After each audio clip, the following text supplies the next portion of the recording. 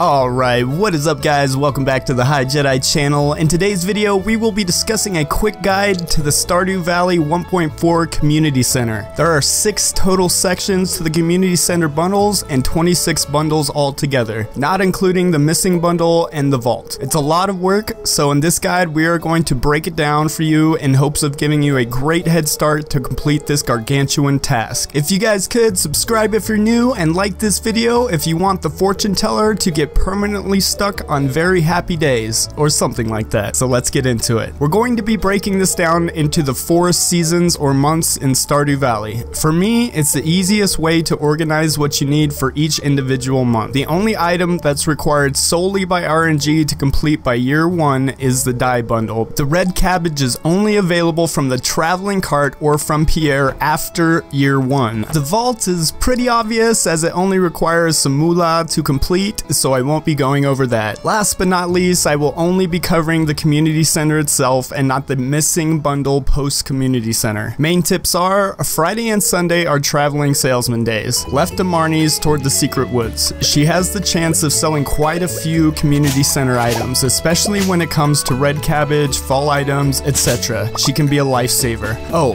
and choose the forest farm. Great for the off chance at a mushroom. So starting off with spring. Spring is pretty straightforward when it comes to completing what bundles you can. One that you can complete are Spring Foraging Bundle, Construction Bundle, Exotic Foraging Bundle, Spring Crops Bundle, Animal Bundle, Artisan Bundle, Crab Pot Bundle, the Blacksmith Bundle, the Geologist Bundle, Adventure Bundle, and of course all of the Vault.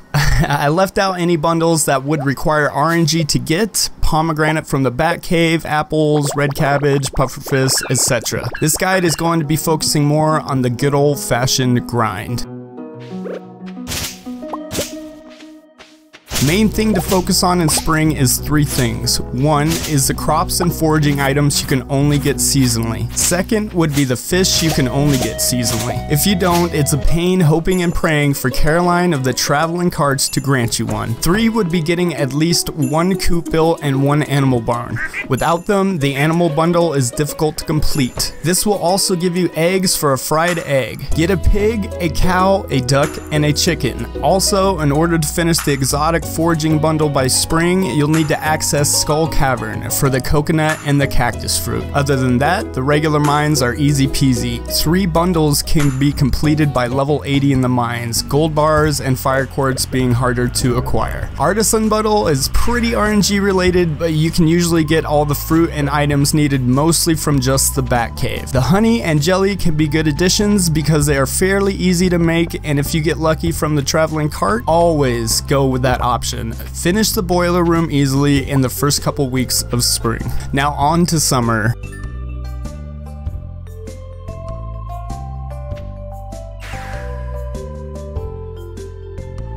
Summer isn't going to be as hectic for completions as spring was, but there's still a lot to do.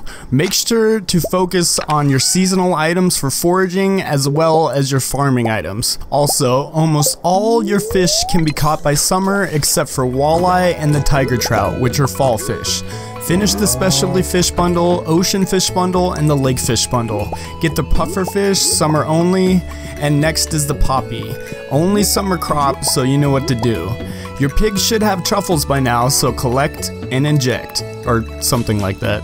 Sunflower is also a summer crop along with wheat and hay, and you'll need tappers as well mainly for the oak resin and for the maple syrups. Make sure to make a keg as well. You only need 1 keg and an oak resin to throw in the community center, and the keg obviously will give you the wine for the enchanter bundle. The rabbit's foot, you'll need to have a rabbit in the coop. The fiddlehead fern also spawns in the secret woods in summer. Apples are going to be the main concern as well, so I always try to plant at least 1 apple tree beginning of summer to ensure apples by fall. Same goes for the pomegranate. Like I said, not too much like spring, but still plenty to do, so manage your time. So moving on to fall. Fall is easy. Don't fall behind on your animal bundle though, or fishing. The walleye and taggy trout, I don't know what a tiger trout is, but it's now available as well. Tiger trout in all rivers and the walleye in all lakes and the forest pond. By now you should have at least 90% plus of all the items needed for the community center. Red cabbage, of course, being the gamble item, as well as the nautilus shell until winter. Check your apple and pomegranate trees and monitor the last few items you need as well. Be patient with the traveling sales lady. She can be troublesome.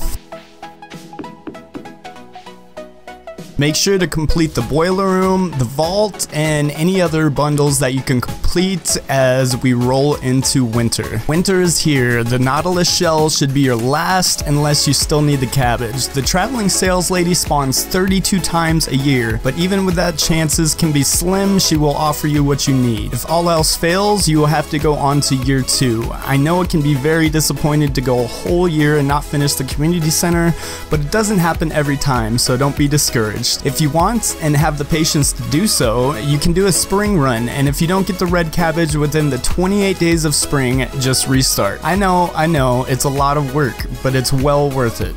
With the community center complete, you now have access to a few more events and quests, as well as in-game items that add the oh so necessary essence to any good farm. Well, that's it for today, guys. I hope you enjoyed the video. Any questions or comments, you guys know where to leave them. Subscribe if you're new. I can now proudly say we are on our way to 500 subscribers, you guys. Yeah, 500. It's crazy, but I just wanted to thank you all for your continued support, and I will continue to bring you videos. New schedule will be coming for Twitch, but drop by and drop a follow, and until next time, guys, stay lit, stay up, and stay high, Jedi. Peace.